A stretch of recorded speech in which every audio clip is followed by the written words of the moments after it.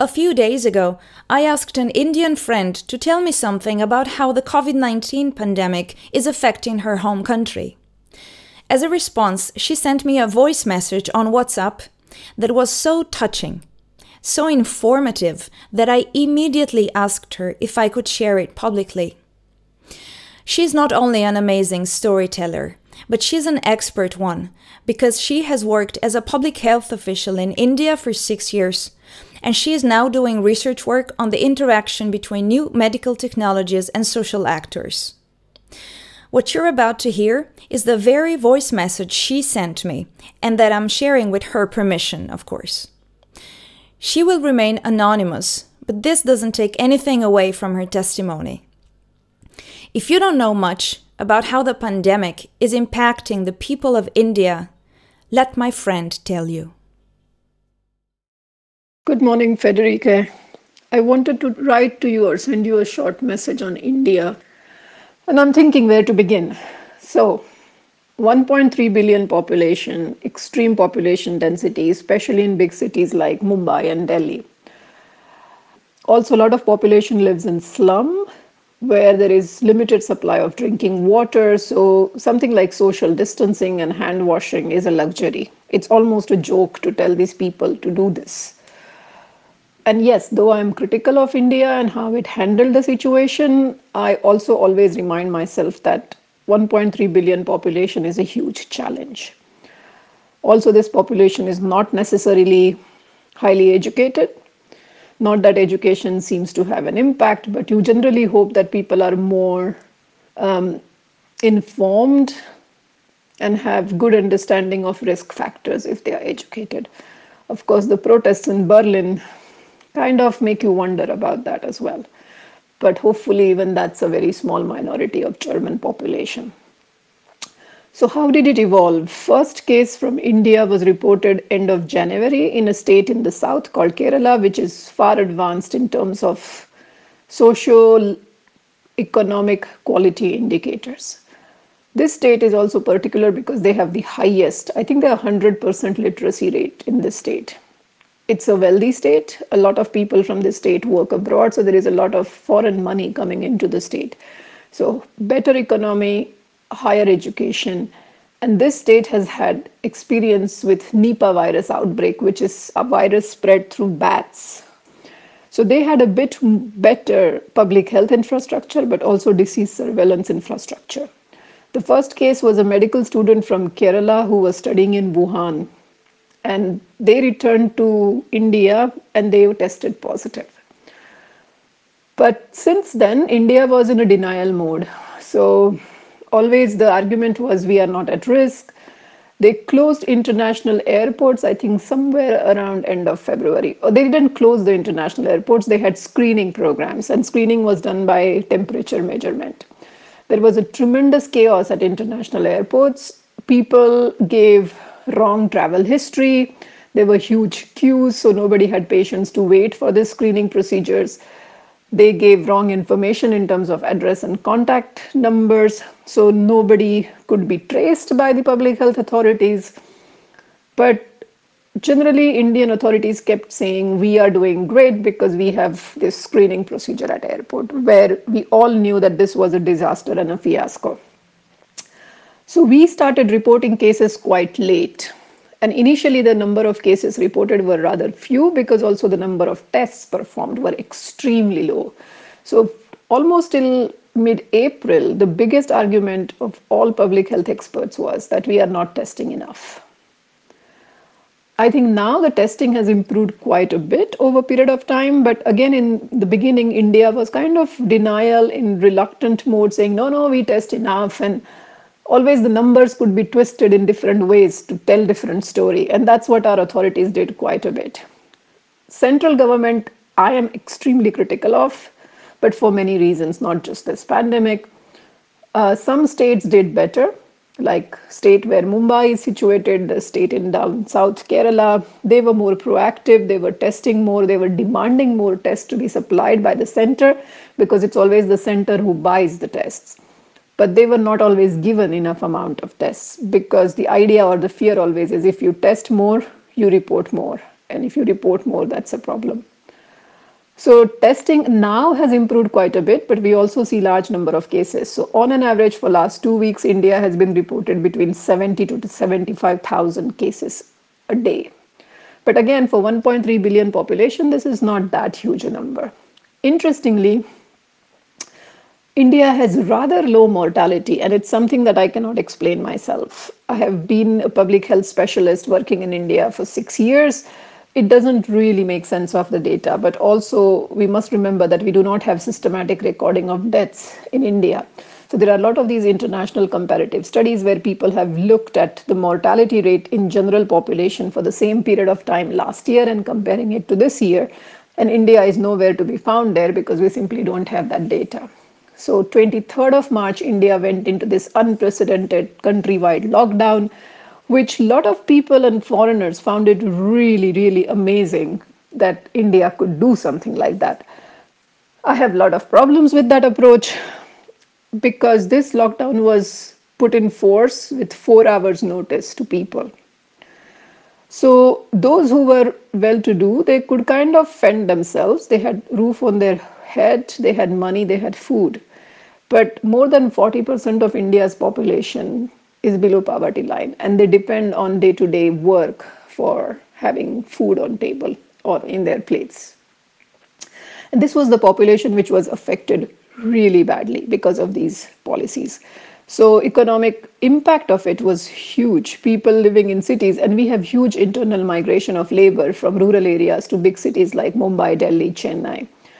These people without jobs in cities couldn't afford to stay in those little places in slums that they could rent. They had no food, they couldn't leave their homes, and there was uncertainty whether the life would begin again or how long this lockdown would start. So at some point in time, sometime in April, people started walking home because we shut down all the railway system, public transport. And people started walking home sometimes thousands of kilometers with young children, with elderly, without footwear. And this is the time of the year when India has extreme summer temperatures. So I have seen these heartbreaking images of people with barefoot walking on the tar roads with blisters on their feet, dehydrated, dropping dead because of dehydration and exhaustion, having cardiac arrests. Their agony and suffering, and it was all over the media with millions walking home, was just heartbreaking, and this could have been easily avoided. At least people should have been given options to plan their journeys home. A lot of NGO sector and people started helping in this situation. They were collecting footwear, they were collecting clothing, water, food supplies along the highways. But number of people who died while walking home, we would probably never get that figure. There were also people who started walking home along the railway lines thinking that these are the shorter routes. And then they would get so tired and they would fall asleep along the railway lines because they believed there are no railways running. And at least about 20 people were run over by train while they were sleeping, and these were the goods trains which were still allowed to run. Again, heartbreaking images, heartbreaking stories. And this continued for about 2 to 3 weeks. And main support for these people came from the NGOs, not from the government. Simultaneously, different state governments started building shelters where these people could stay. They were given food. But again, I mean, nobody wants to just sit there, not having jobs and staying. I mean, the preference always was to go back to village with the loved ones. One public health aspect was that early disease was in the rich and the wealthy, especially those who had history of foreign travel, and they generally brought the disease to cities. The wealthy in the cities often have drivers, maids, servants, cooks, so that's how it went down to the lower socioeconomic strata.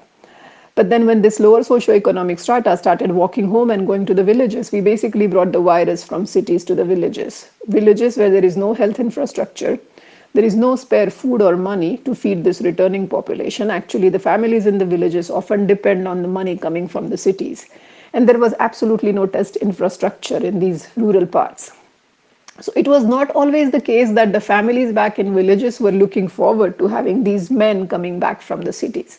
But on the other hand, in a slum of Mumbai, in an 8 by 8 foot place, if there are 8 people, 8 men living, how do you expect them to sit together in the scorching heat of summer maintain social distance.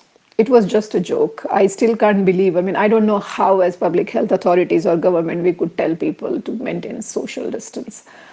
And generally, the way these men work is that they work in shifts. So at a time, probably there are only 2 or 3 who use that space for sleeping. But now they all were basically together and literally nowhere to go because they were not even allowed to go out on the streets. So, for example, seafront in Mumbai, which is the place where all rich and the poor can at least have access to fresh air in the evening, even that was not allowed for people. So then we started seeing a lot of cases of discrimination and stigma, especially for health workers who had already seen overwhelming of hospitals. A lot of healthcare staff got infected. There were problems with distribution of PPEs. But the worst was when they would come home in housing complexes and apartments. There was so much fear about they bringing the virus that they were ostracized, their families were ostracized. And then there had to be appeals telling people that, look, without these people, our hospitals would shut down. So please at least don't harass their families. We also saw a lot of people committing suicides when they tested positive for corona in the beginning of the pandemic.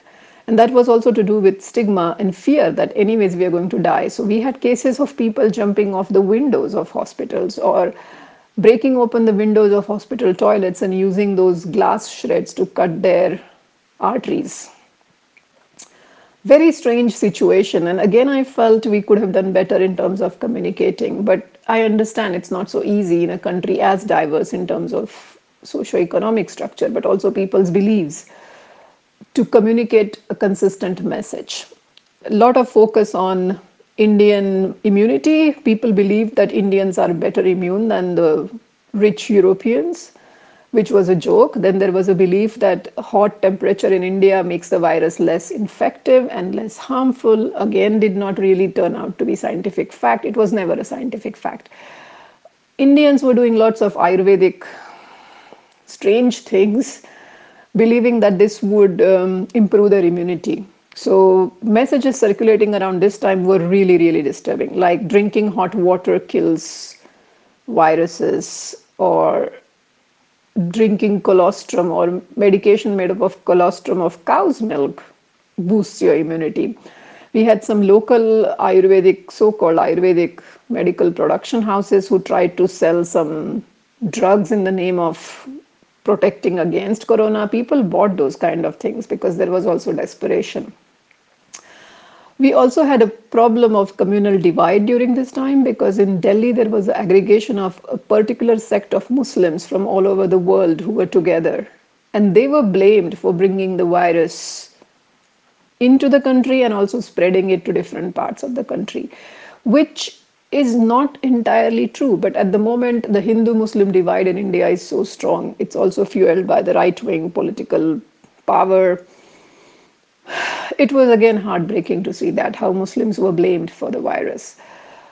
Fortunately, all the festivals, and India is full of festivals of all different religions, so all festivals were banned. All the temples were shut down because we also visit temples in huge numbers. And it was actually yesterday that they opened religious places of worship. Schools were shut down quite quickly.